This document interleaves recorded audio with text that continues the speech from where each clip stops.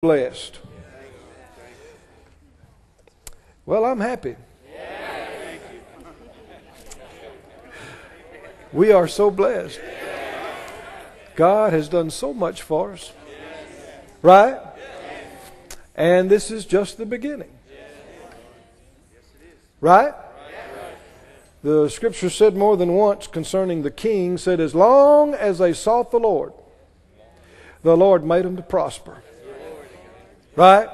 How many think that's a good idea for us? And for you, an individual, and your family, as long as we seek the Lord, He makes us to prosper. And why? Well, so we can be a blessing. So we can do His work. So we can help other people. The more you got, the more you can do with it. Right? Thank you, Lord. Before I forget about it, we've spoken with the Service International again, and they are in the midst of I guess they're secure in another place. Is that right, Dave? And so they're going to be ready for some more folk in another week or so, better than they are right now. So we'll be putting another team together, maybe a week or so, but they'll still be able to use as many as we can send. And then we've got some more money that has come in that we can send as well. And so we'll be continuing along that because folks are going to need help for a long time. And what happens a lot of times is people, while something's just happened, it's fresh in people's mind, but we want to keep it in mind as time goes on. Not just do something, for a little bit, but we want to keep sowing. Would you turn this evening, please, to the 4th chapter of Proverbs? If you didn't bring a Bible with you, we have extra things, Bibles we'd be glad to let you use. Maybe you got several at home but didn't bring one. Hold up your hand if you need to use a Bible tonight, and take the time, make the effort. Find the scriptures with us, read with us. Important. One of the biggest failures in Christendom is people not putting the Word first place in their life. There's something else is. What I think, opinions, theories, experiences, every other thing. Religion, it's not the Word. Churchism, denominationalism, but it's something that's pushing out the Word. The Lord said to individuals, He said, you've made the Word of God of none effect by your traditions. They were holding on to it. I had a lady come one time after service wanting to correct me. It wasn't the first time. And she was trying to tell me something, and I quoted a scripture to her. And she quoted back to me. She said, yeah, but Brother Keith, the song says. I said, the what? She said, the song. She quoted me to something out of a hymnal that was completely unscriptural. It was contradictory to the scripture I just quoted her, but she had more confidence in the old song than she did in the Bible. Now, this is not rare. This is common, this kind of thing. Are you with me now? Because people believe what they believe. By golly. And I got a right to my beliefs just as much as you, preacher. No, you don't. No, you don't. Nor do I. If Jesus is our Lord, then He tells us what to believe in this book. Right? And we believe this. No matter what you feel or what you've experienced, nothing else is worthy of building your life on. Heaven and earth will pass away and all the stuff in it. But this Word, oh, hallelujah, will never pass away. You can stand on this. You can build your life on this. And when the storms of life come, when other people, falter and fail, you'll stand. We're talking about wisdom. And do you have Proverbs 4? Yes. Good. Well, hold that and go to Matthew.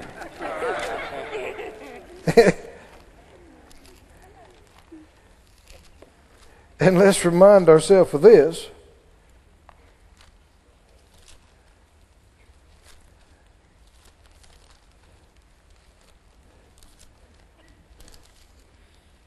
I may have to help me here.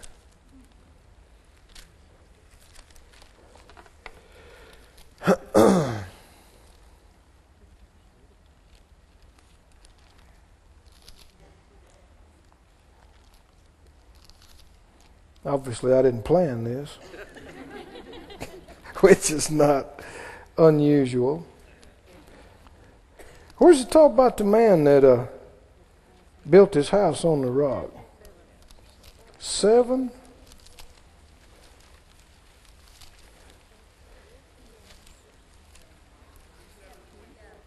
Yeah, 7:24. Thank you. Thank you. I was about 3 chapters away. 7:24. He said, therefore, Matthew 7:24, whoever hears these sayings of mine and what? Does them. I will liken him unto a wise man. A what kind of man? Wise. Well, see, that's what we've been talking about for the past several weeks now. The wisdom of God. And he said, I'll liken him to a wise man which built his house upon a rock. Now, what is the rock? Now, you got to keep it right here in this story. What is the rock in this verse?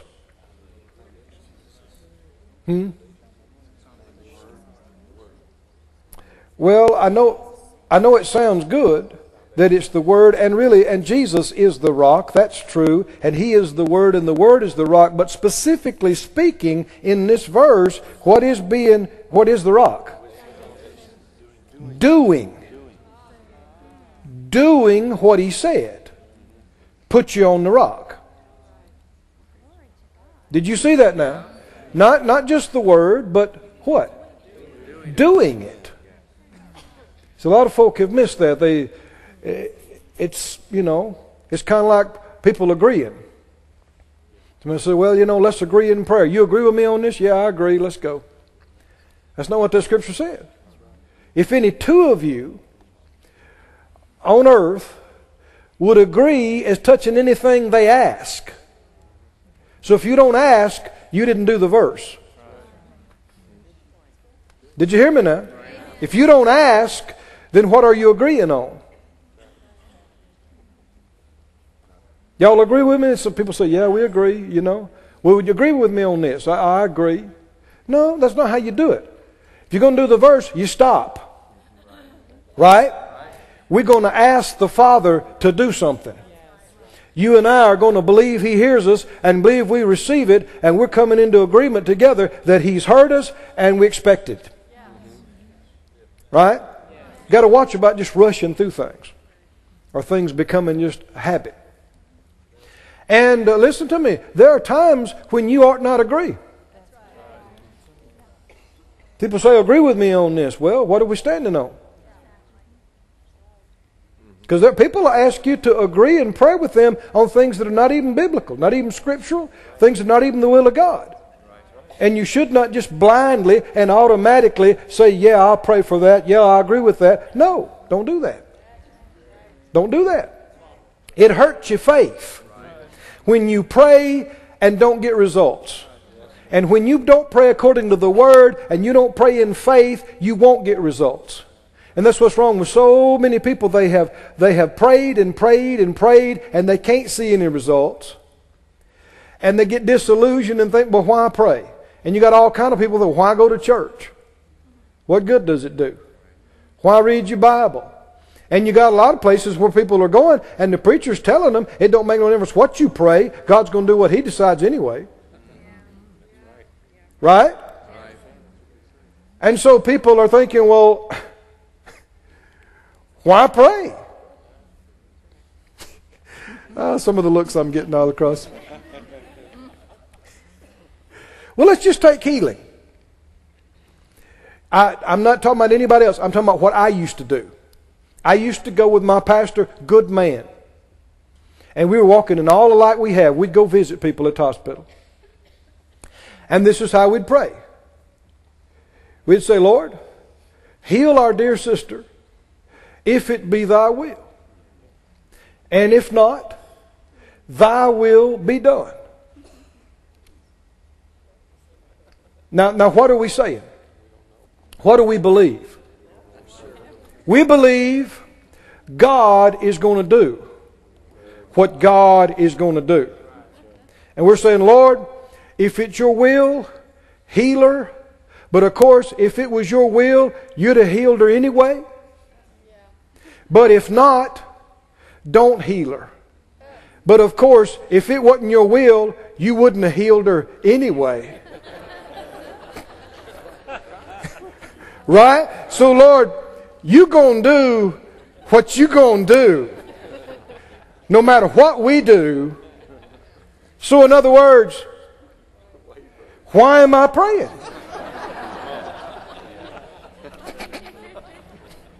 Where does prayer come in?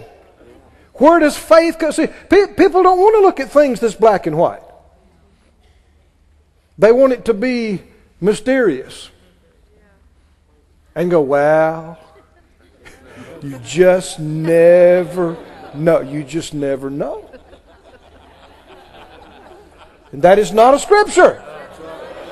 And it's not faith. The Bible says, don't be unwise. No, we're talking about wisdom. Don't be unwise, but understanding what the will of the Lord is. Ephesians 5:17. Understanding what the will of the Lord is. That's why He gave us the book. That's why He gave us the Holy Spirit to teach us, so we'd find out and know what the will of God is. And then once we know, take a stand of faith on it. Right? Take a stand of faith. If you're unsure of the will of God, then you cannot have faith in that area. Like Dr. Bosworth said, faith begins where the will of God is known. You can't have faith unless you're convinced and persuaded of the will of God. How's a person going to get born again and they're not sure whether God wants to save them or not? Whether it's God's will to save me or not. I mean, what if somebody came down the altar and they're lost, and you say, well, Lord, save them if it be thy will. What would people do? Most anybody in any Christian church would say, oh, no, you don't pray that way. Why? Because we know it's the will of God for them to be saved. How do you know? Well, why can't you pray that way about healing? Or other things? Right? You see what I'm saying? It's ignorance. And I'm not talking about somebody else told you what I did. But I changed the way I pray. And we've seen a whole lot better results since then, too. Well, you hear all these testimonies. These people are not praying if it be thy will. I say, well, now, Brother Keith, Jesus prayed if it be thy will. I know. But He wasn't having a healing meeting in the garden.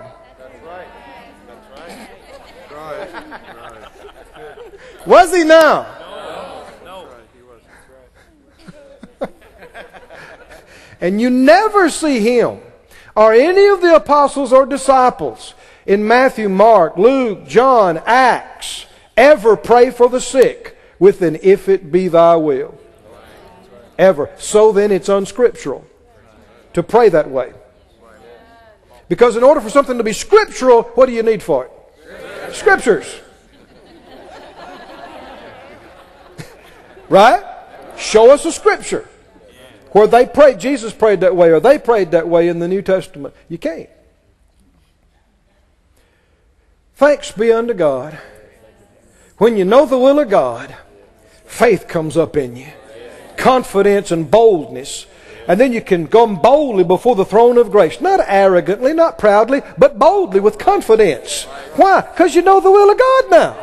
You're not wondering and wavering and what if and we don't know. No, He said so, so we know. And that's what faith is all about.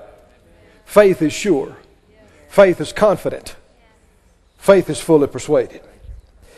He said the wise man builds his house on the rock. The rain descended, the floods came, the winds blew. Some stuff went on, didn't it? Yeah. And beat on the house. Now let's just stop right here. If you are a man of faith, does that ensure you will never have a storm? No, it does not. This man is a doer of the word. The one he's talking about right here. This is a wise man. This man has heard the word. He believed the word. And he has acted on the word. He is a perpetual lifestyle doer of the word. And he had a storm. It rained. Brother, did it rain. Until the floods came. Right? He had rain. He had floods. He had winds. I mean big winds. And it beat on the house. See, this is where a lot of folk get in trouble, because if there's any rain or if there's the wind, they go, I don't understand. I'm a faith person. This is not supposed to be happening to me. No, we're just finding out how much of a faith person you're not. Because we don't really see your faith until the pressure's on. Until it doesn't look like it or feel like it, then is when you see faith. No, but he just keeps doing the word, doing the word, doing the word. And the storm came, the floods came, the wind blew. It beat on him. Being a faith man or woman doesn't mean you'll never have any challenges. He got rained on. He got floods came against him. His house got beat on. But it fell not. It didn't fall, for it was founded upon a rock. Everyone that hears these sayings of mine and doeth them not shall be likened unto a what? Foolish. So a foolish person is one who hears and doesn't do. A wise man hears and does. He'll be likened to a foolish man that built his house on the sand, and the rain descended, and the floods came, and the winds blew, same thing, and beat on the house. But what happened? What's the big difference? Both of them encountered storms in life. The big difference is it fell. And when it fell, it completely fell. Great was the fall of it. So the wise man is the doer of the word. How many doers do I have in here? Say it out loud. I'm a doer. I'm a doer. I'm a doer of the word of God. Are you going to have to withstand some symptoms on situations? Will there be times when something is pelting you? The floods are slapping up against your house. Does that mean that you have failed? No. What do we do now? Having done all to stand, you stand. You keep saying it.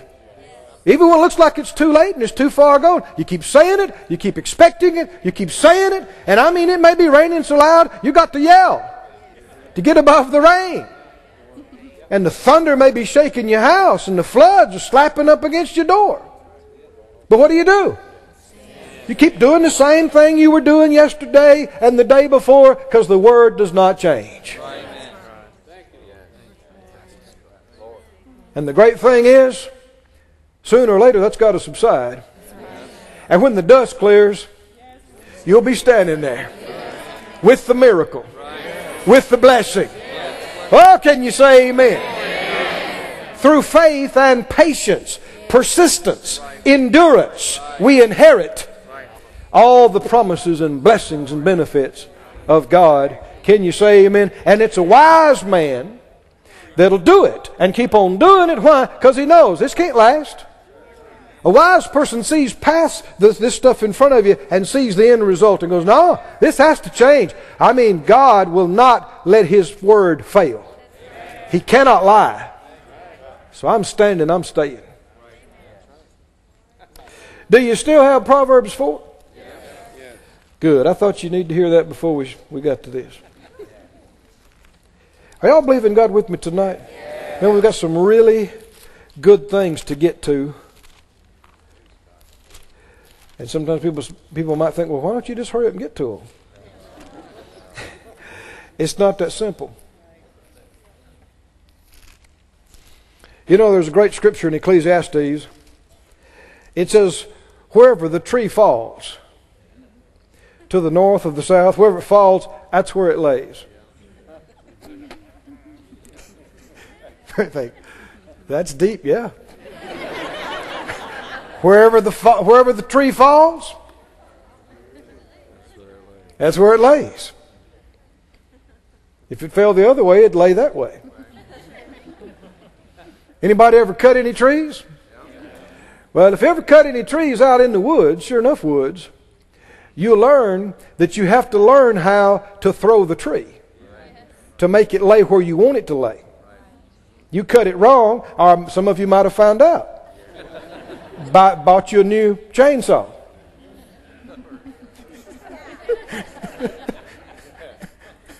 Who was that? Was the chainsaw? Mary? Yeah, there she is. Chainsaw gal. It's all I've heard all week. Thanks a lot. Chainsaw, chainsaw. Thing about Phyllis, when she starts talking about it, she gets this gleam in her eye. And I'm thinking, I like our trees around the house there.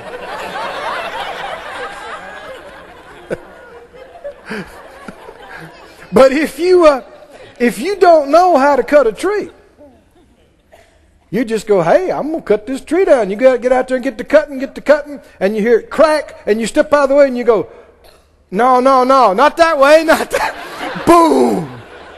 Right into your house, or right across your car.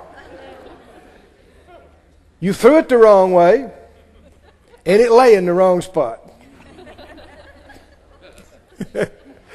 Well, in bringing a message, it's that way.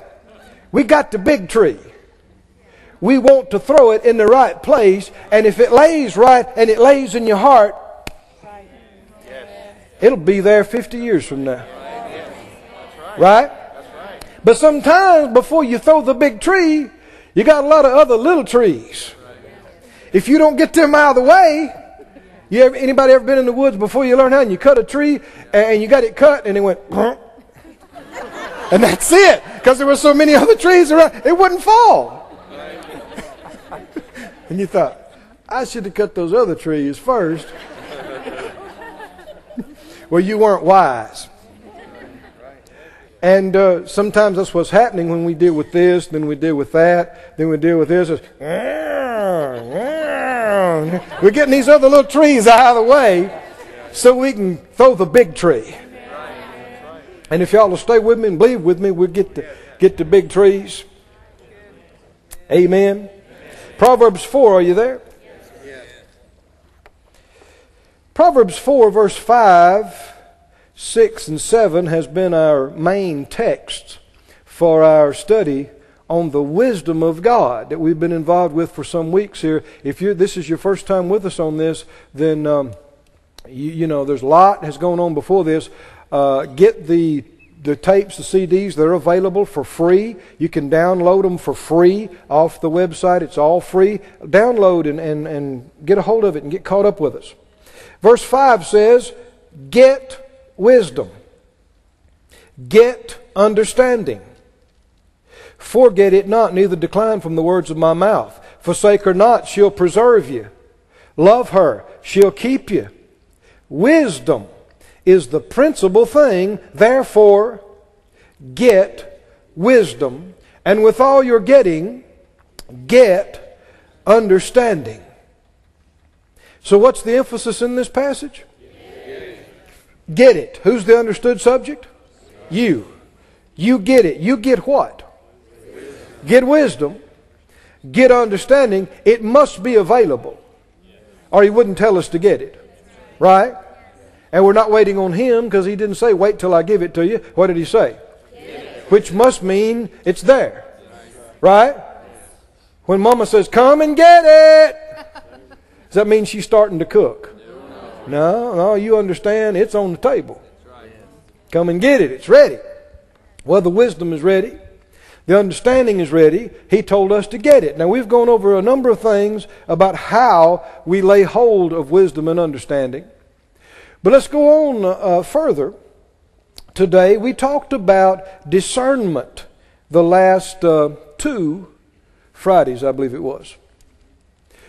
Now, I'm going to have to clear out another little tree here. I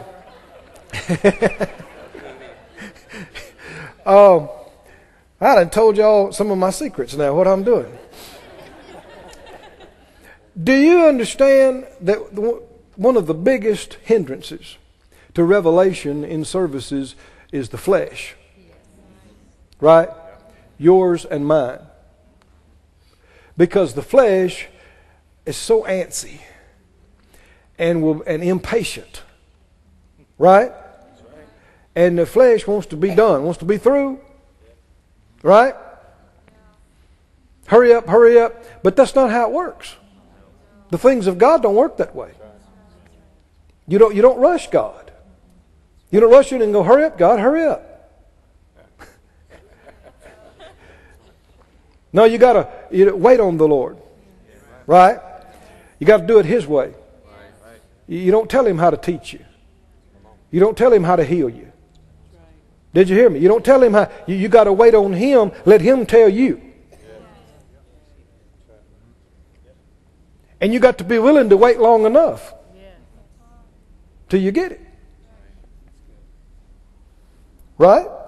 See, we live in a email, microwave, drive-through world. And your flesh is used to that. And man, the flesh loves instant gratification. Now. And don't like to wait. Don't make me wait. Yeah, but God said wait. Didn't He? Wait. Be still. Know that I'm God. Wait on the Lord. You'll renew your strength. Wait. Right? So y'all are believing with me, right? Yes. Are we rushed? No.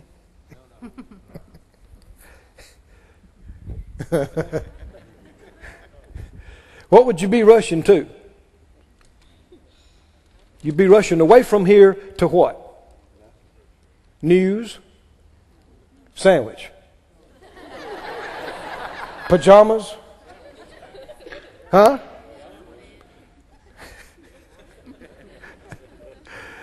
Now, the reason I say that is because if you got enough people that are antsy, you can't go. You can't keep going. You can only go so far.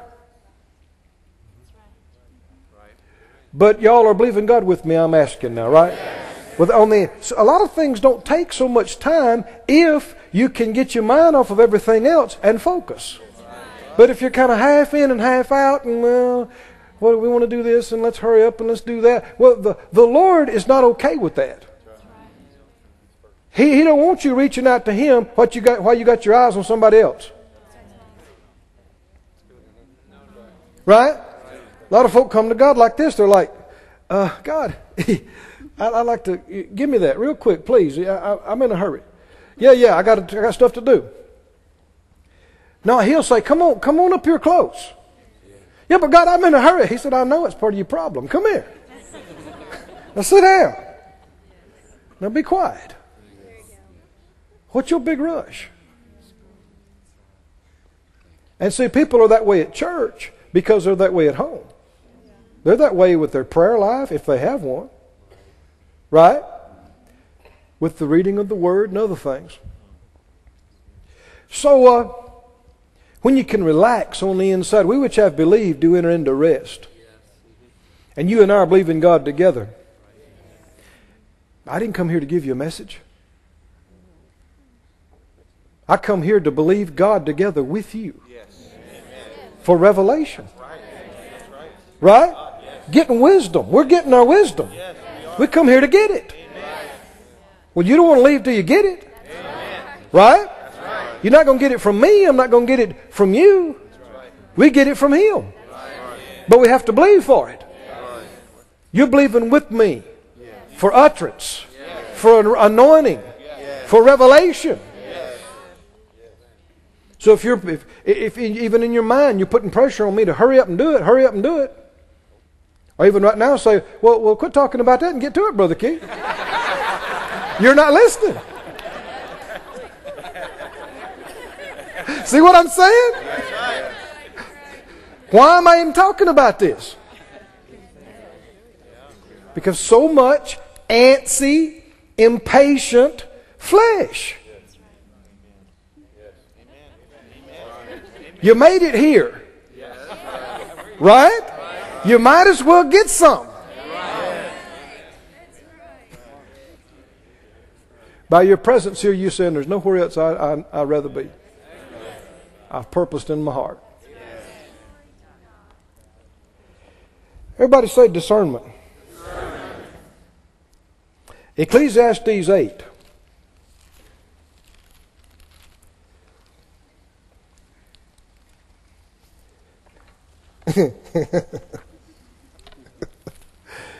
Did you know this, that the more antsy you are, the slower I have to go? It's just a fact. Did you know that?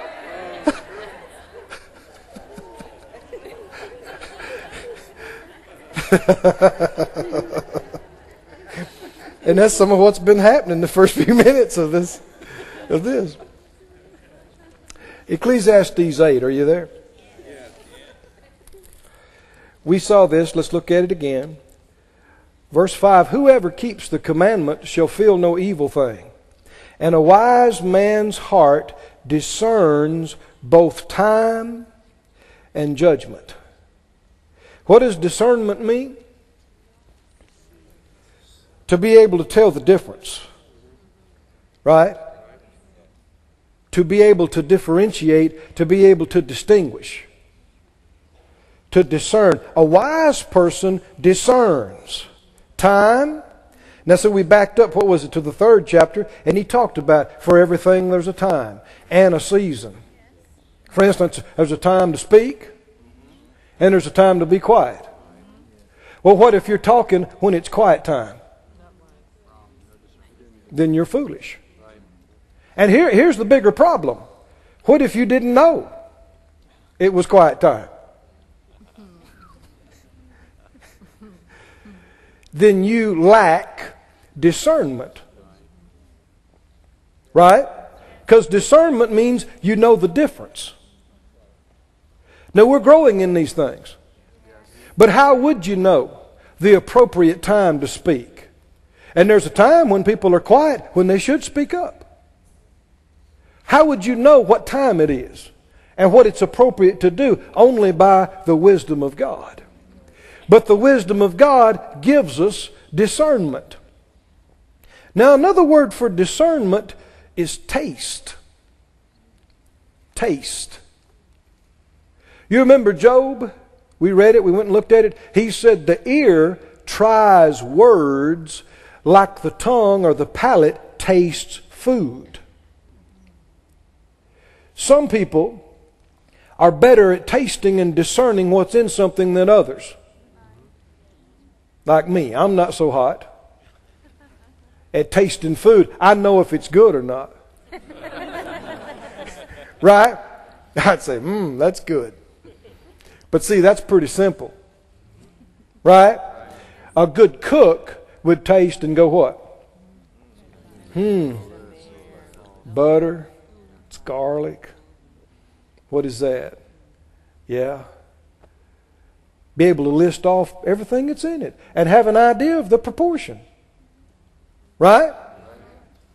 We used to go up to a place in Ohio with Brother Hagin, Kenneth Hagin, Miss Oretha, traveling together with them. And there was this guy that in the church there that owned a restaurant. And one of his specialties was bananas Foster and cherries Jubilee. And he'd come out tableside and make them. And I'm telling you, they were tops now. And me and Dad had a big time with that.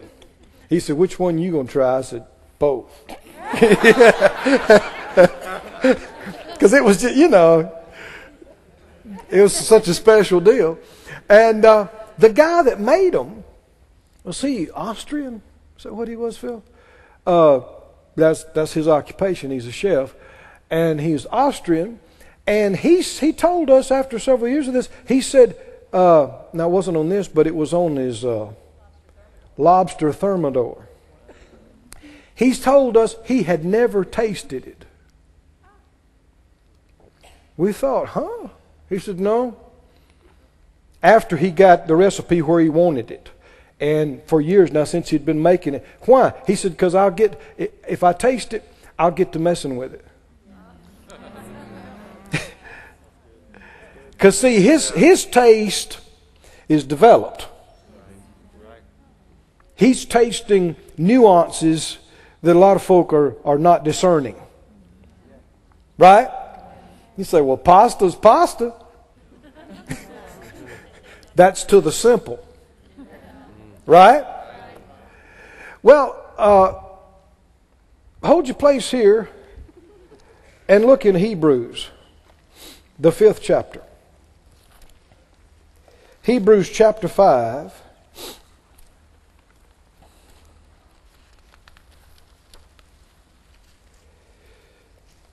Hebrews 5. And notice this.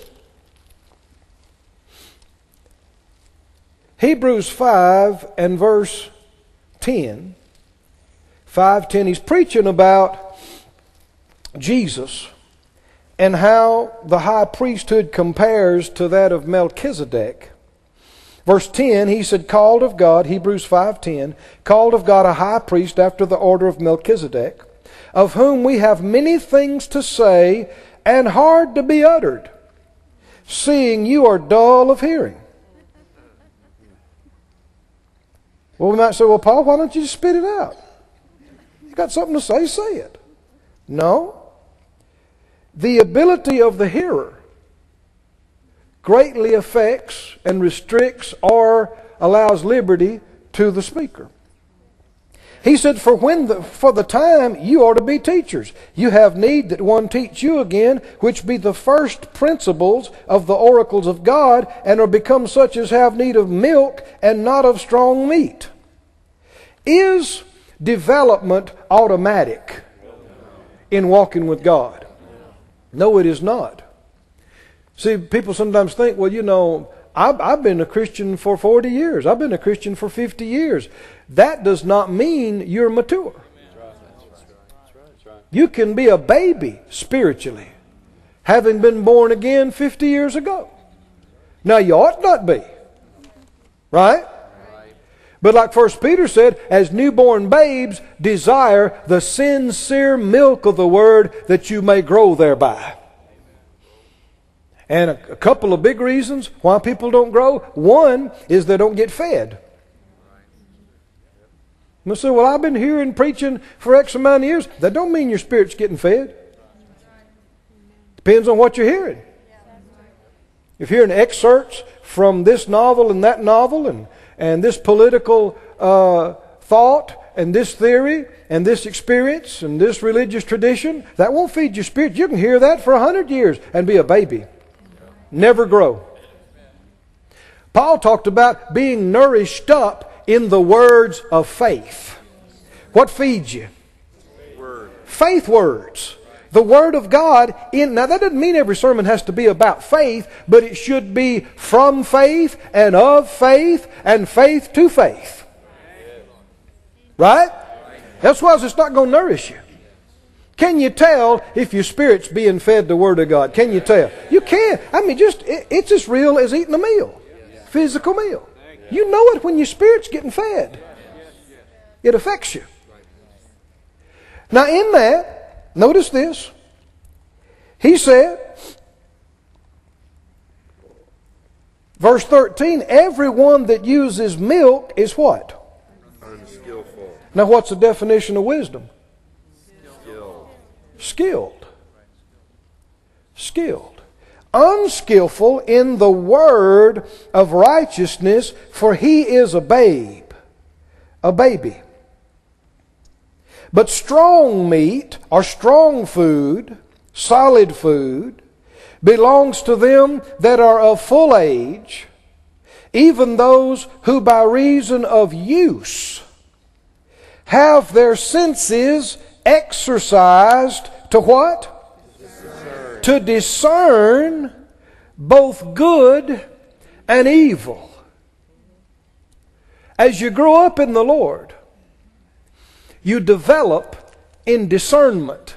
I almost hesitate to use the word because it has such a religious connotation in so many people's mind. What did I just get through saying? As you develop spiritually, what happens?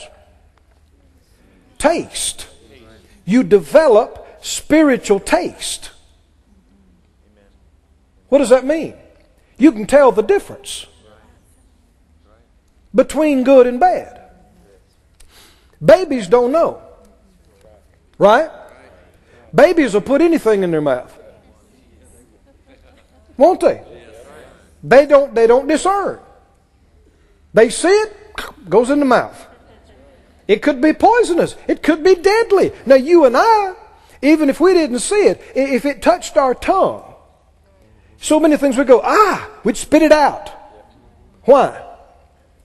Because by reason of use. I mean, how many times does it take you to get a big slug of sour milk? Until the next time your nose gets 6 inches from it, right? And you don't have to take a big slug. You have developed in discernment. Sour is bad. Right? But little ones don't know that. The exact same thing is true spiritually. People just born again are like babes in the natural. And they can't handle full, strong meat. They need milk.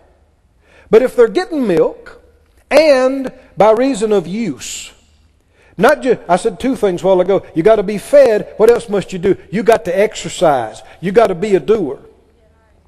But if those 2 things are going on, then you should develop and you should grow, and your discernment develops.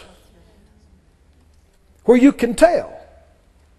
And as time goes on, our babes in Christ should be very particular about what preaching they listen to. Why? Because their discernment is so low. Right?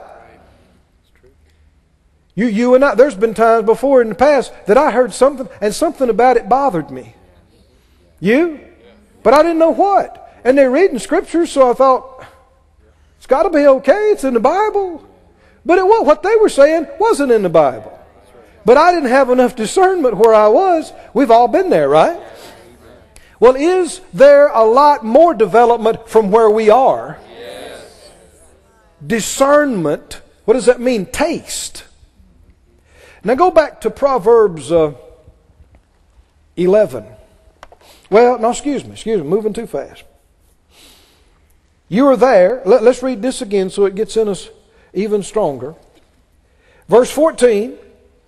Strong meat, strong food belongs to them who are of full age, even those who by what? Reason of use, what has happened? Their senses have been exercised, or we might say, and through that exercise developed, to discern, to know the difference between good and evil. Now back up to the 4th chapter of Hebrews. And look at the 12th verse. Tells you the real key to discernment. What does it say? Hebrews 4:12. For the Word of God is quick and powerful and sharper than any 2-edged sword, piercing even to the dividing asunder of soul and spirit and of the joints and marrow, and is a what? A discerner, distinguisher, differentiator of the thoughts and intents of the heart. How can you tell what's me, what's God, what's right, what's wrong, what's good for now, what's not? Through exercising ourselves in the Word. As time goes by, our taste develops. And as time goes by, what used to take, I used to have to, look at something and analyze it in a certain way to begin to see. Now, you can just hear a few words of it. And you can tell where it's going. Do you see what I'm talking about? It's like a cook. In the beginning you didn't know, but after a while. Now, go with me to Proverbs 11. We're making some progress.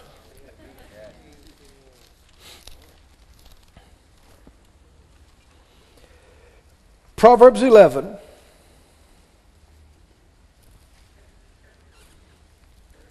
And notice this. 11:22.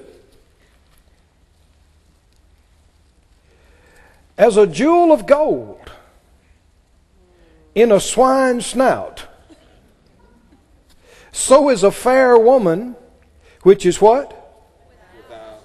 Without discretion. That's not how quiet it got. What does that mean? A high dollar piece of jewelry in a pig's nose. What does it mean? Well, it's a waste of jewelry. Right? Is that what he's saying? And he's talking about a beautiful woman, a fair woman, attractive woman, lovely woman, without discretion. Now that word literally means without taste. Without what? Taste. Now see, we use this in our modern vernacular, don't we? Somebody says, well, they have no taste, which you shouldn't say about anybody. They don't have any taste.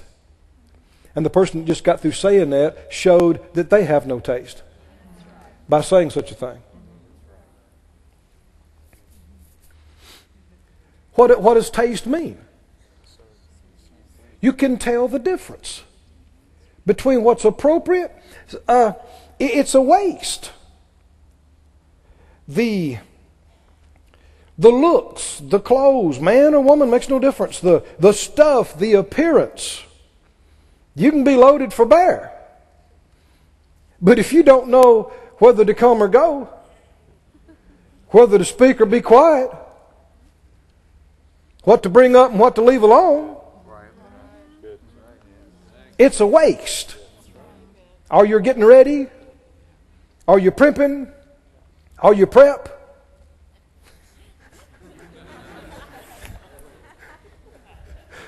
I didn't write this.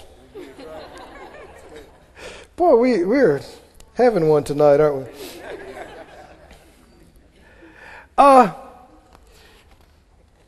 You're there. Hold your place there and go to Ecclesiastes. Hold on to that thought. Yeah, hold on to it anyway.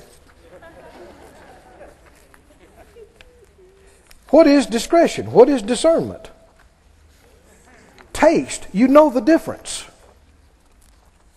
In Ecclesiastes 10,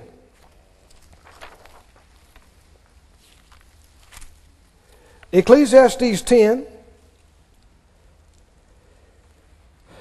and verse 2. A wise man's heart is at his right hand. A fool's heart is at his left. Their heart's in different places. Now let me say something here. People of God are not doing foolish, distasteful, inappropriate things all the time because wisdom is not available. They're doing it, you or me, whoever, because they don't care enough to take the time and look for it. Are you with me? Why do you just blare into somewhere and say the wrong thing and stick both feet in your mouth and mess up the atmosphere of the room? Why? I'm going to say, well, I guess I'm just dumb, Brother K. That's the easy way out. No. It's because you didn't care enough to take the time to check your heart to ask the Lord, show me how to approach this. And the Lord gave me something tonight when I walked in on the platform.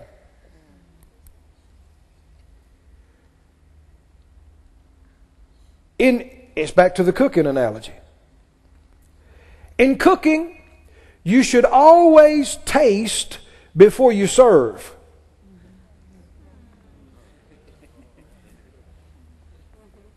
Right? Right? In case it's too salty. Right? Or too tart. Or something's wrong. Too bitter. You don't just shovel it out. What should you do? Taste and go, yeah, that'll be fine. We serve that. That's what's supposed to happen in your heart and mind every time before you open your mouth. What you're about to say, what you're about to do, before you open your mouth, you're supposed to go, let me see. Will that be right for this? And a lot of times you'll go, no, that ain't right for this. So you don't say it, and you save yourself all kind of problems. Yeah. Right? Yeah. But see, if a thought crosses your mind and you spit it out, like my lemon pie. It's too late. Yeah, Phyllis served us a lemon pie one time. I wasn't going to tell that, but you brought it up. Her dad loves lemon pie. And she made us a pie. I'm telling you, this thing looked like a cover of a Betty Crocker book, man. I mean, the meringue was this high. Crust was perfect. We eyed that thing through the meal. Look what a pie. She served us a big old whopping slice. Me and her dad.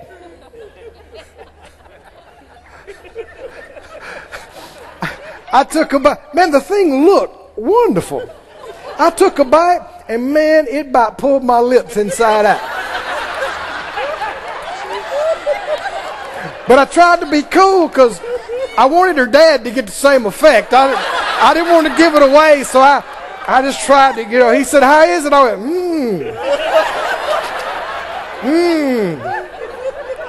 So he took a big old slug and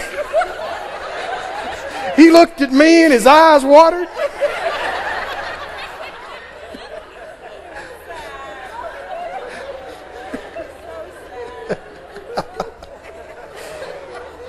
As she examined it later, there was apparently some question about how much lemon rind you put in the pie. Because there were multiple lemon rinds in the pie. But see, if you taste it before you serve it, then you find out that it's inappropriate beforehand. I'm going to go over this again slowly. Christians, you and I, are doing dumb things, foolish things, saying things that are inappropriate. Wrong place, wrong thing, wrong time. And it's not because you're too dumb. Because you are saved, right? You are born again, and you have the mind of Christ. So why are people doing it? Because they don't care enough to slow down. Take the time to check their heart and taste it before they serve it. Right?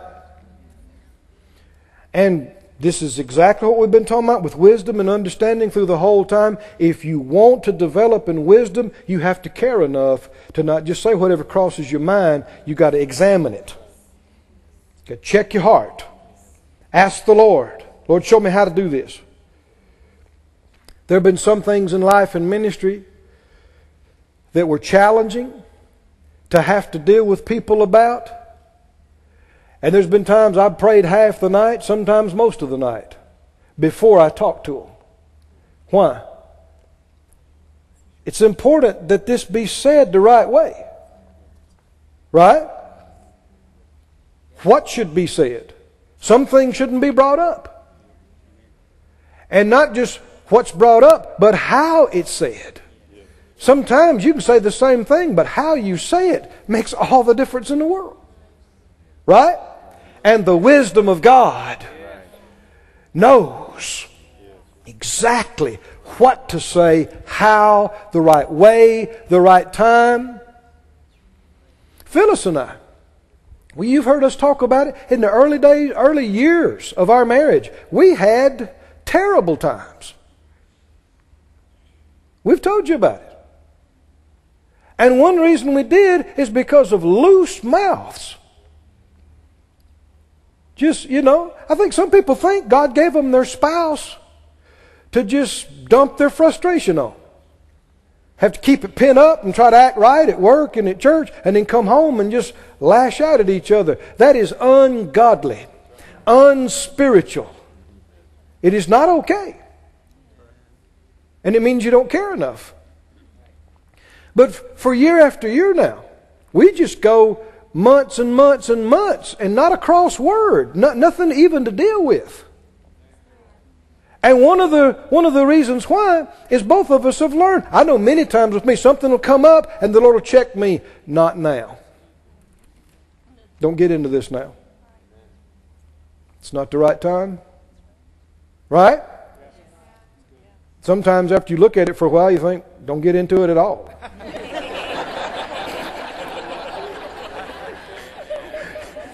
You just got stirred up. Right? But if you just serve it before you taste it, people's going to burn their mouth.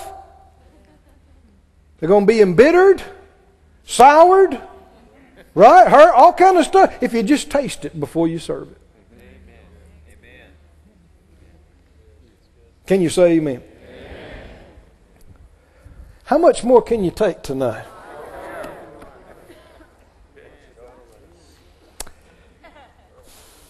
Skip on down to the 12th verse of Ecclesiastes 10. 12. Well, 10. 10 goes with it. If the iron is blunt and he don't sharpen the edge, he's got to put more strength. But wisdom is profitable to direct. Verse 12. The words of a wise man's mouth are gracious, but the lips of a fool will swallow up himself. The beginning of the words of his mouth is foolishness, and the end of his talk is mischievous madness. Well, see, if he's wise, he'd quit talking. He'd see, this ain't going good. The further I go, the deeper I'm getting. But a fool just keeps on plugging. And thinks they can fast talk their way out of it. So they turn on the tears. And you start talking fast, thinking maybe, yeah, they can't keep up. Yeah, it was bad. I was there, but then they came, and we don't know. And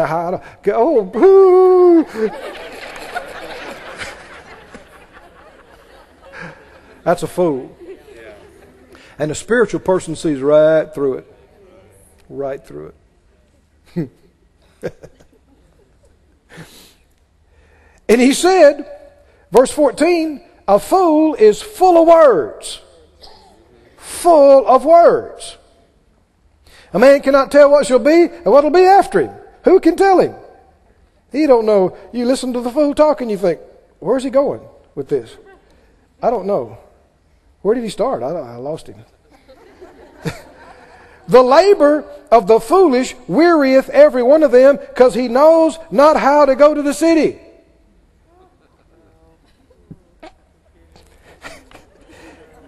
He doesn't know how to get to town. The New Living says this. It says, you can identify fools just by the way they walk down the street.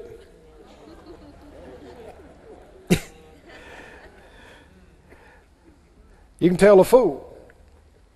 Another translation says, when a fool walks by the way, his wisdom fails him, and he says to everyone that he's a fool.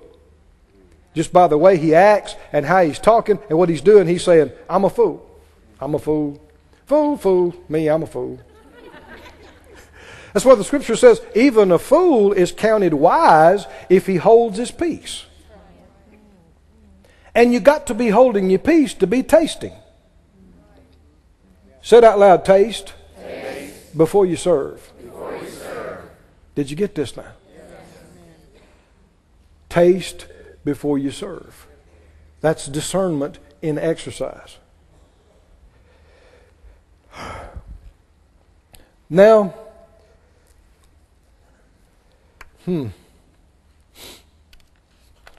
glory to God.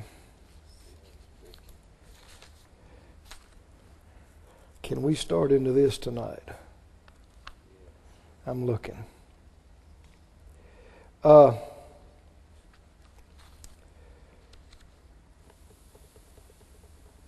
Yes, go with me to, you're already in Ecclesiastes, just back up to the 2nd chapter.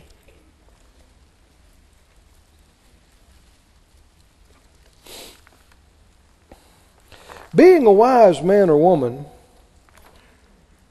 means that you have understanding, you discern. And discern means to distinguish or to separate. You know the difference between valuable and worthless. Right?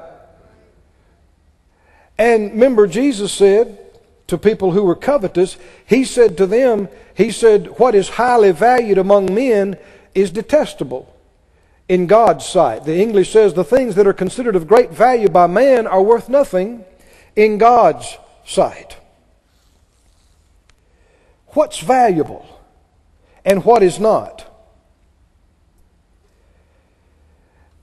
In Ecclesiastes 2, verse 13, he said, I saw that wisdom excels folly as far as light excels darkness. How much better is it to walk in wisdom than in foolishness? Difference between night and day, light and dark. Verse 14, the wise man's eyes are where? In his head. That's kind of like that one where the tree falls.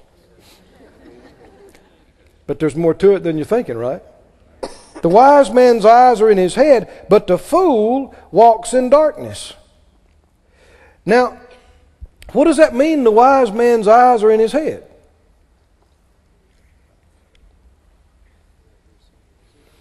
Back up to Proverbs 17. Let me just keep giving you scripture. Proverbs 17.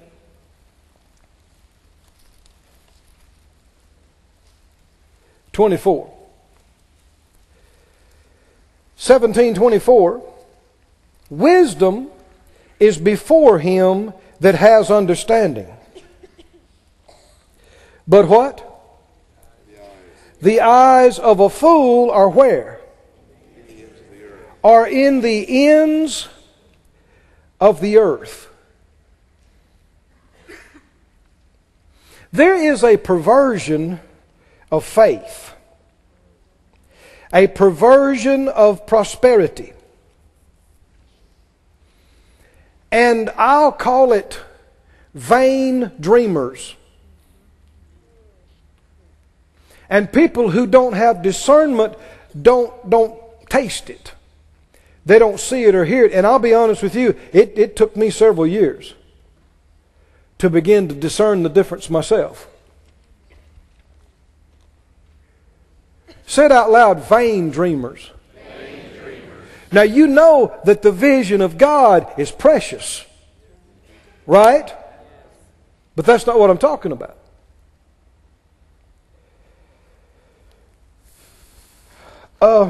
You're there in Proverbs.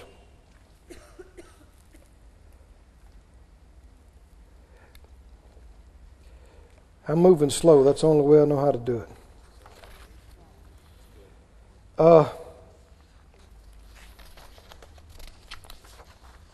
with this, Lord.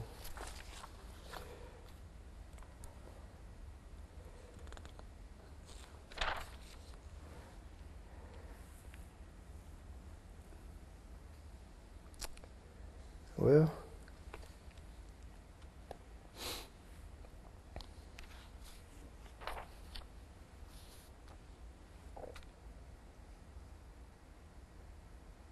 please stand by.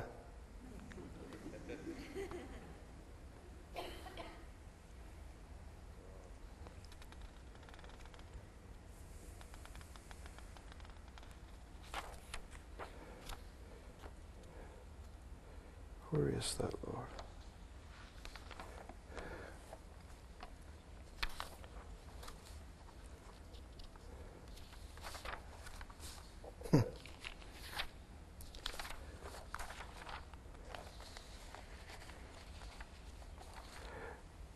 Proverbs 12.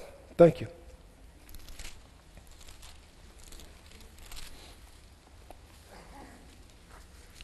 Proverbs 12 says it.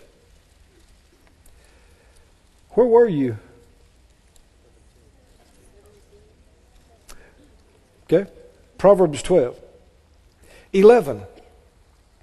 He that tills his land shall be satisfied with bread. He that follows vain persons is void of understanding. The Amplified says, he who tills his land will be satisfied with bread, but he who follows worthless pursuits is lacking in sense and without understanding. The NIV says, he who works his land will have abundant food, but he who chases fantasies lacks judgment. Say that out loud. He who chases fantasies lacks judgment. There are numbers of people in so-called word and faith circles, and they are fantasy chasers. They are vain dreamers, and they mask it as faith. And young ones and people that have not exercised their taste don't know the difference.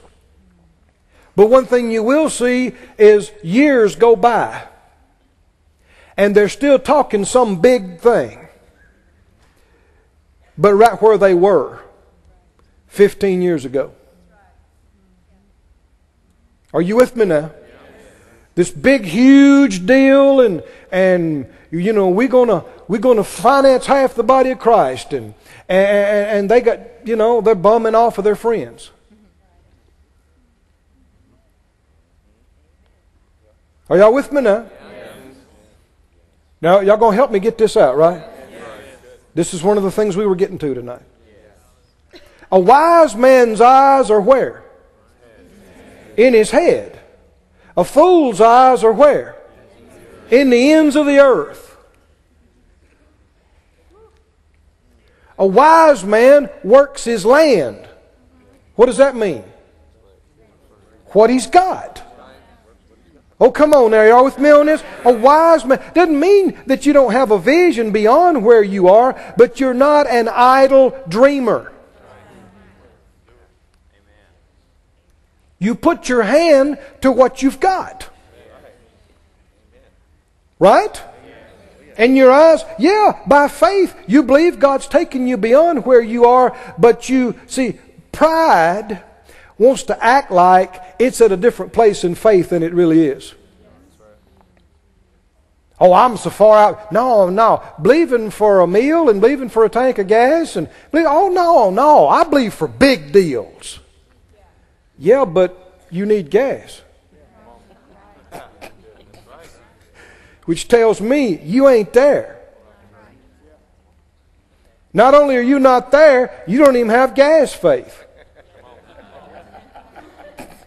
Because you're fantasizing and dreaming about the multi-billion-dollar deal and not even believing for a tank of gas.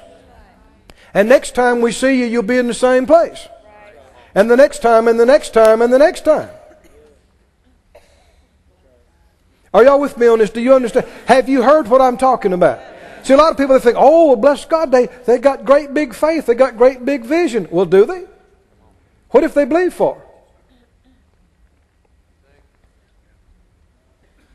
Anybody can talk. You got talking, you got doing. And a fool's eyes are in the ends of the earth. There's always some huge pie in the sky, something somewhere, some way. But a wise man's eyes, right? And a wise man is aware of my current resources. A wise man is aware of my seed now and my faith here. Right? How many remember the woman, you know, that they're about to come get her kids and sell them? And she came to the man of God and she said, you know, help me. And what did he say to her? I mean, she owes for everything. Her debt is so big that they're coming taking her house, her land, her property, and her kids. In those days, they'd take your children and sell them for slaves and put the money on your debt. I mean, they are in, you know, big debt. And what does he tell her? What do you have in the house? And she said, I imagine that surprised her. She thought, well, she might have thought, some people would have. They'd have said, well, what do you think, preacher? I got a bunch of money hid under the bed or something? That's why I'm here. And that's the people that go down. What did he say? He didn't say, can you believe for a multi-billion-dollar deal? What did he say? What do you have? What do you have in the house? She said, I got a little pot of oil. You know. He said, that good. This is the key to the miracle right here. The little pot of oil. This is it. We're going to put our faith on this. You know the story. God did a miracle. Paid off all the debt and had plenty of money for him to live on for who knows how long. Jesus is looking at these crowds of hungry people on the hillside. Remember that? What did he ask them? He said, what do you have? Go and see. Go and find out what you got. What you've got? This is the master. Why we got to look up a little loaf and fish? Because it's what you have. It's where you are. The eyes of the wise is in his head.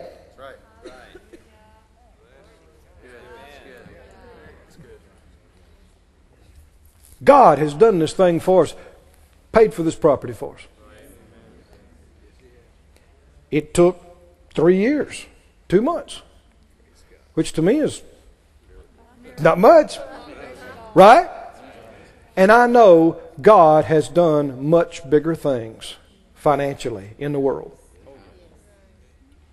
But I'm not going to belittle what He's done for us by thinking like that.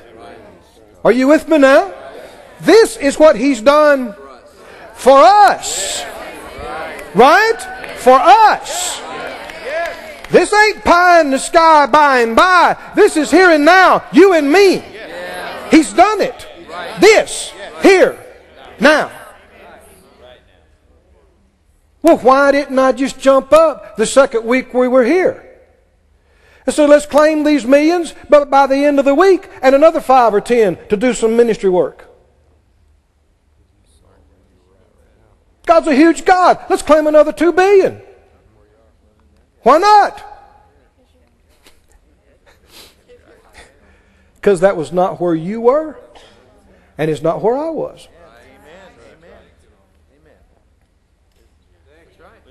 Right? You don't receive, we don't receive according to what God can do. We don't receive according to the ability of God. We don't even receive according to the perfect will of God. How many times did Jesus tell people how they received? According to your faith be it to you. How many times did he tell people that? According to your faith. According to your faith. That's how you receive. So, that's what I've been praying and looking at for the last several weeks, and even prior to that. What's our next step? Right? Well, how would you know? Only by the wisdom of God. Where you are in faith, where I am in faith, right?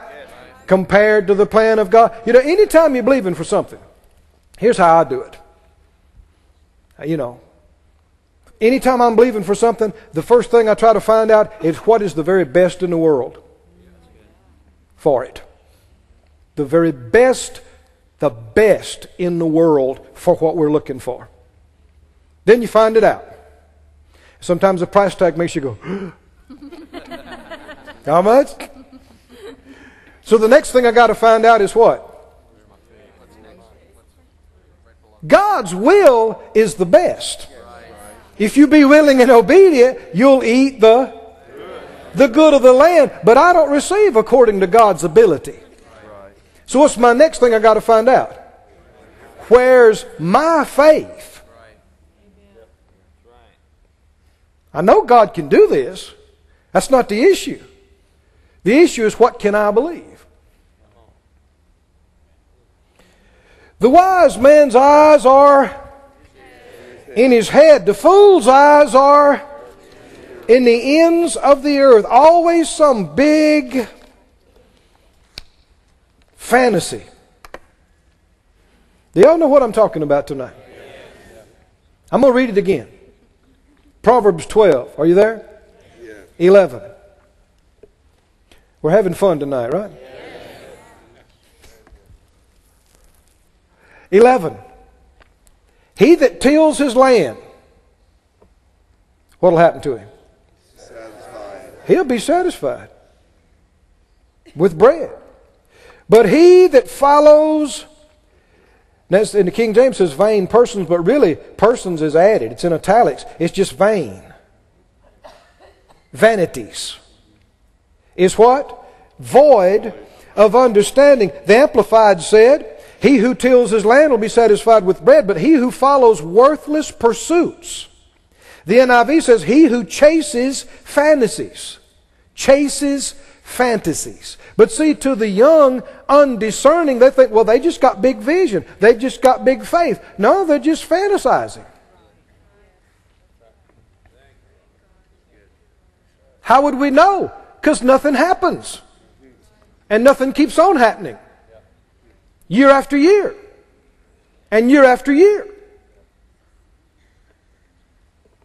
I'm so glad the Lord helped Phyllis and I begin to learn some of these things. When we started off in the ministry, we started off on the bottom. She says under the bottom. That'd be right too. Yeah, we owed for everything, so that was, you're not even. You'd have to get to zero to be even. Right?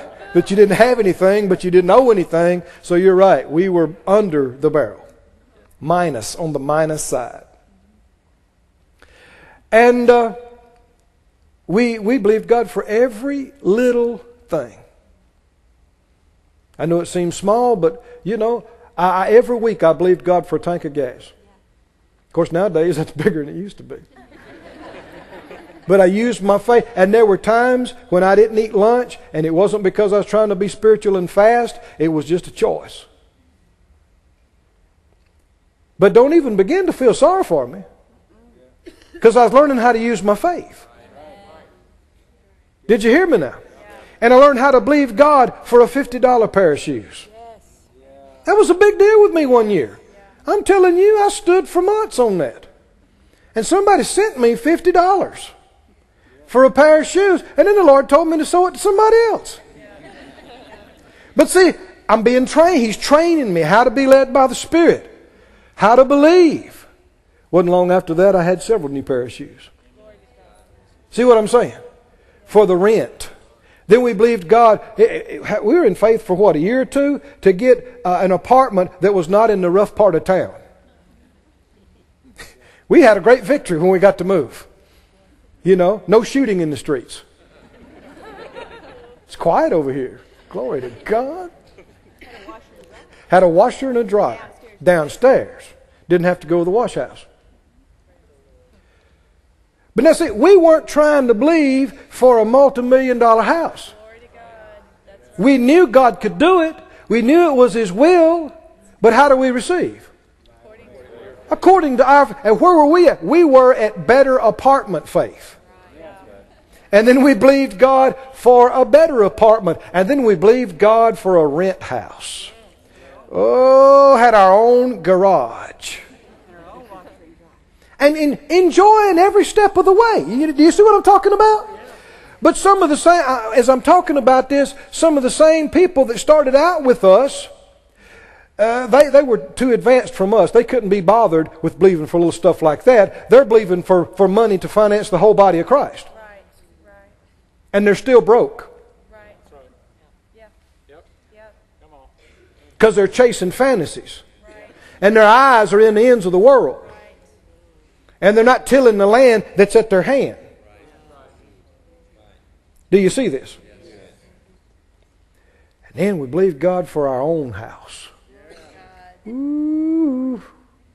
And then a better one. I remember the first car we believed for. We didn't have new car faith. Are you kidding? No. We believed God for a good car. That was our faith. A good one that ran. That's what we're talking about. One that would get you there and back. And the heater worked. Yes.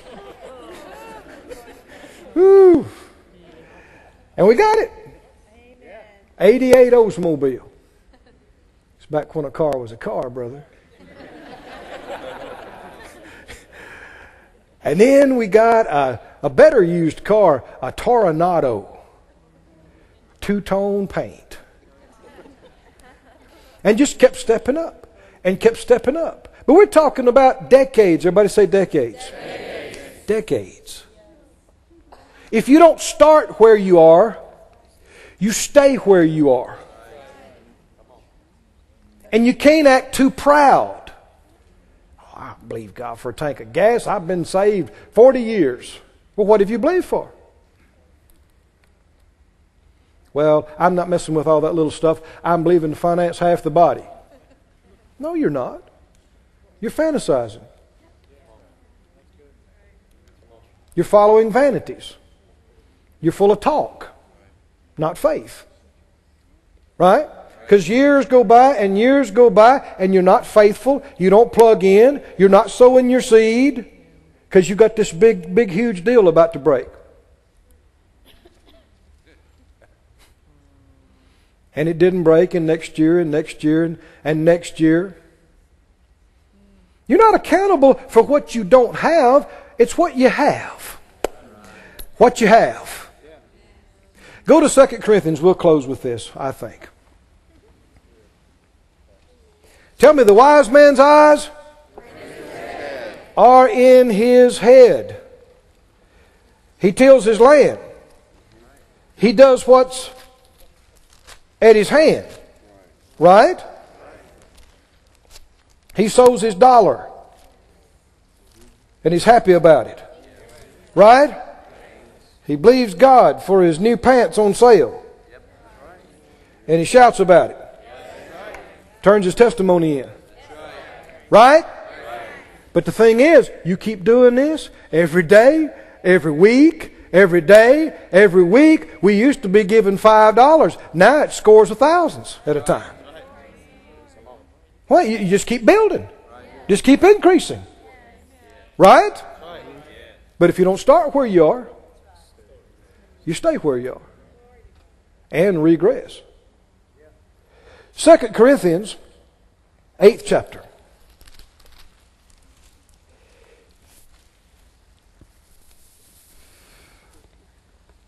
Verse 9, you know the grace of our Lord Jesus Christ, that though He was rich, yet for your sakes He became poor, that you through His poverty might be rich. Did He do it? Then are you? Yes. He says, herein I give my advice, for this is expedient for you who have begun before not only to do, but to be forward a year ago. Now perform the doing of it. Do what? He said, you've been talking about it. If you read this whole chapter, you'll see they were talking and talking and talking, and other people got stirred up from them talking and had already sent offerings, and they hadn't sent theirs yet. He said, no, you've been talking and that's good, but now do it. Do it, that as there was a readiness to will, so there may be a performance. Also, out of what you're believing for? Out of what you have. Here and now. For if there be first a willing mind, it's accepted. See, this goes right along with purposing in your heart. It's accepted according to what? To that a man has, not according to that he has not. It's what you have. I said it's what you have. It's the light you have right now. Walk in it. It's the faith you have right now. Use it. It's the seed you have right now. Sow it. Right? It's the Elijah, obey and do what you know to do. No vain fantasies. No chasing worthless pursuits. And as you grow and develop, this will happen in you as it's happened in us. It took a while. God gave us an education through a lot of different ways. But now, used to, I didn't know people would start talking big stuff, and I'd go, yeah. Couldn't see through it. Now I believe God can do things beyond what you and I have even thought about. Right? But we developed where we can discern what is faith and what's just talk. Right? What is faith and what is fantasy. And there's a lot of con men and women that have thought the church an easy mark. Because we train ourselves night and day to believe, not having to see. We're believers. Well, God can do this, and we believe, yeah, He can do it. And that's good. Well, then trust me. Whoa. Faith in God is one thing. Faith in you, an entirely different thing. We're to trust God without question. You are another thing.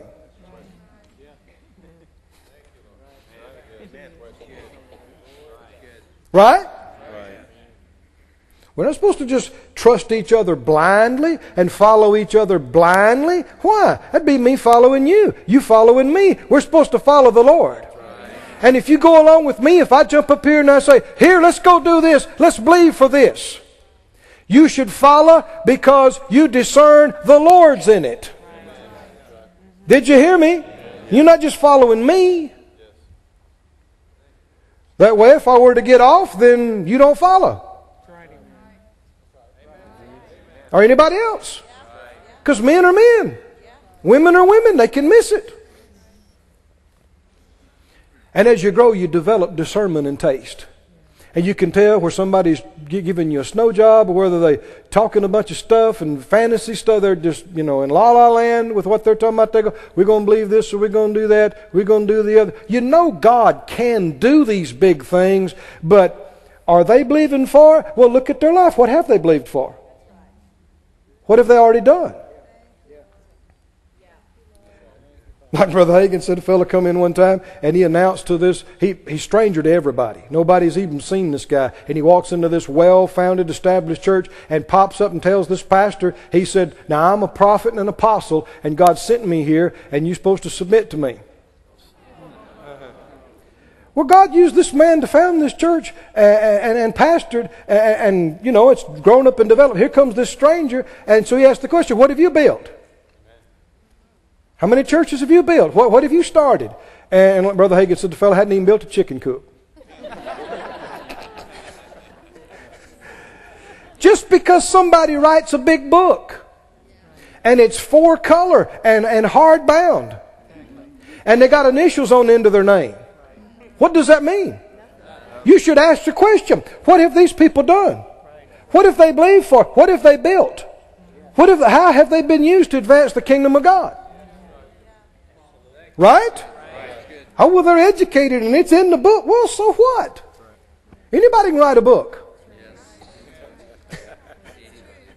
Folk teaching about, their finances. Well, how's your finances? If it was going to work for me, it should already work for you. Right? There should be fruit. It's accepted according to what a man has, not what he doesn't have. Can you say amen? Amen. Glory to God. I think I got one more. Hebrews. Can you take another one? Thank you, Lord. Hebrews 6.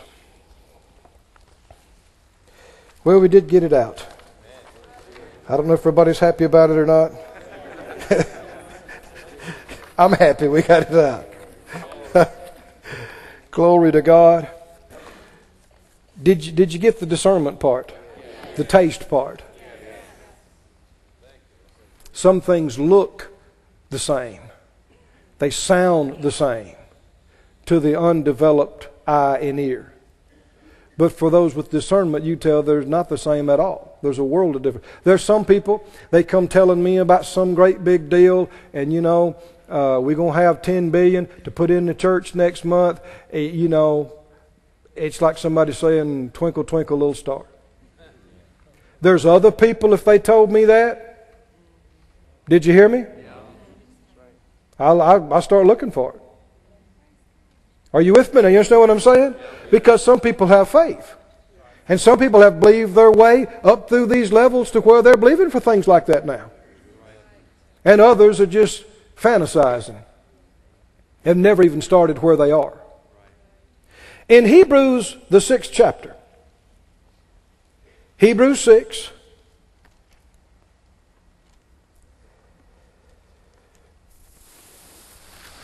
That's not the right one. 13 is what I want.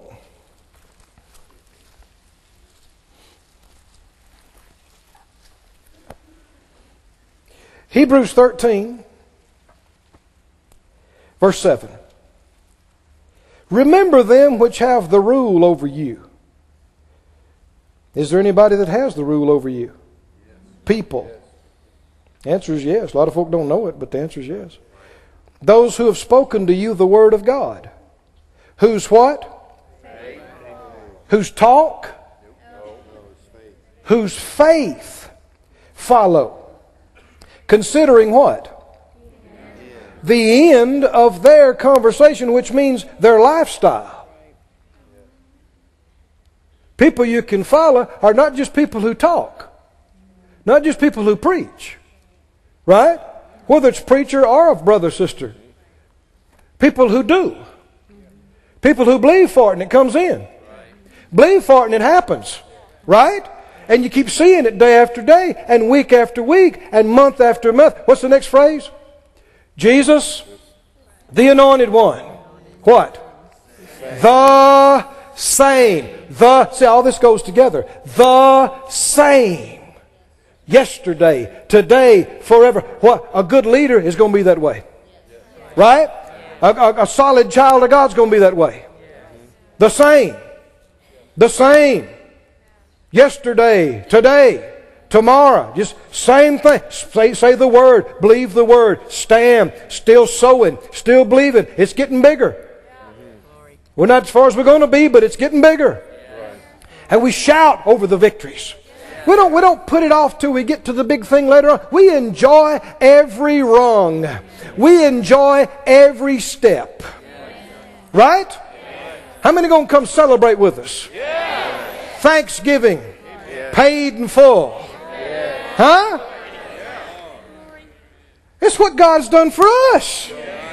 We're going to shout. We're going to give thanks. We're going to praise God. Sing and play and dance. I think we ought to dance some that Sunday. What do you think? I think so. So bring your dancing shoes and give thanks. Give thanks. And Give thanks. Do not despise anything the Lord does for you, because the same faith you believe for $5 with, you feed it long enough, you can believe for $5 million. Works exactly the same way. So you shout, because it's working.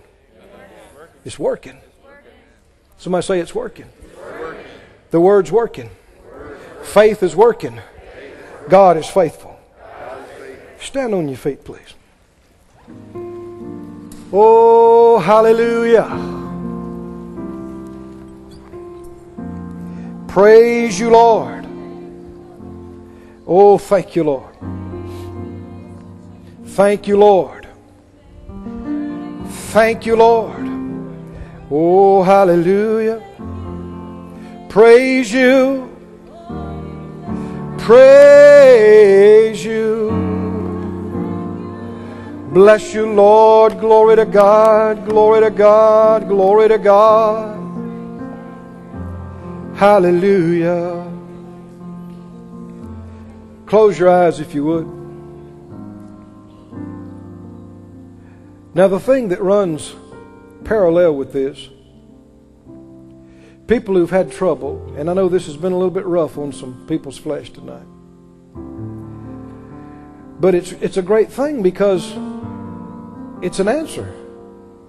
And now, instead of just bumping along and going year after year and not making progress, you can change and begin to get real results.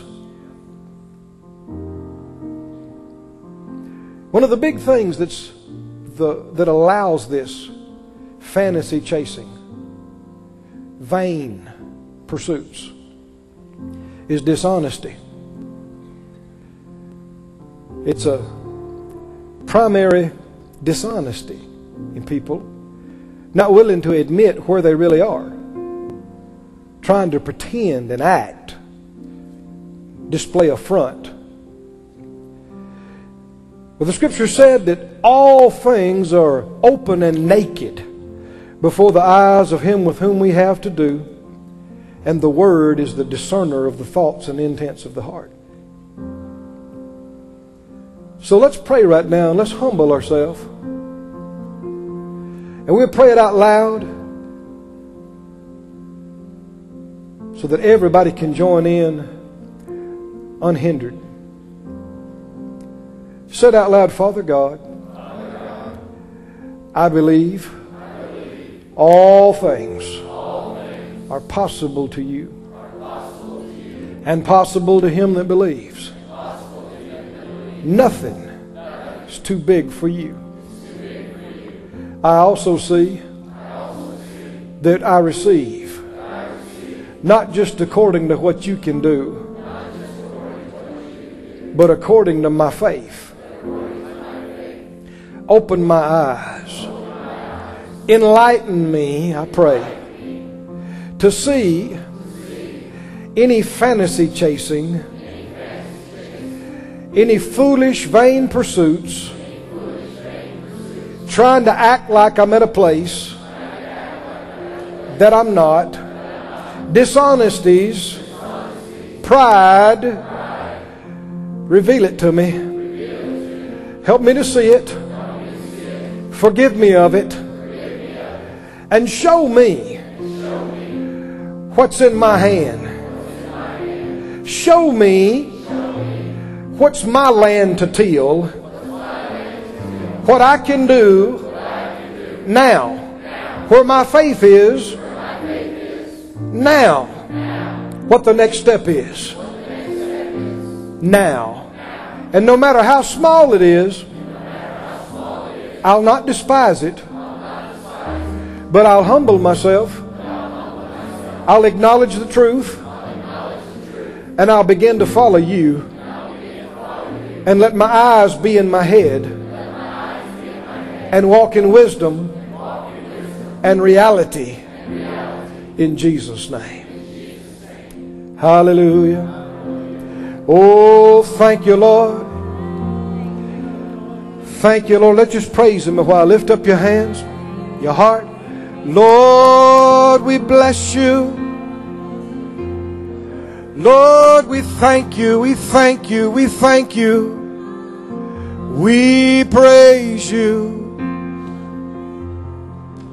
Oh, we thank you. Thank you, thank you, thank you, thank you.